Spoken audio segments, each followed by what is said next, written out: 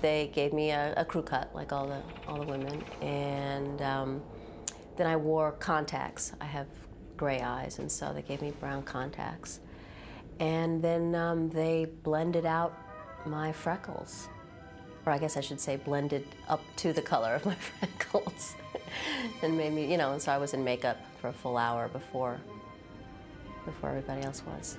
The contacts bothered me. I mean, that was one thing that drove me crazy, because I don't wear contacts. So at first it felt like, I couldn't see very well, but no, it was very appropriate. I was, in the Army and carrying heavy weapons and uncomfortable, and although I was cold, because it was filmed at Pinewood Studios, and it was in London, so it was freezing, and we were supposed to be hot, so every time they sprayed us with sweat, it would just absolutely freeze us. But aside from that, it was very appropriate to, the job at hand.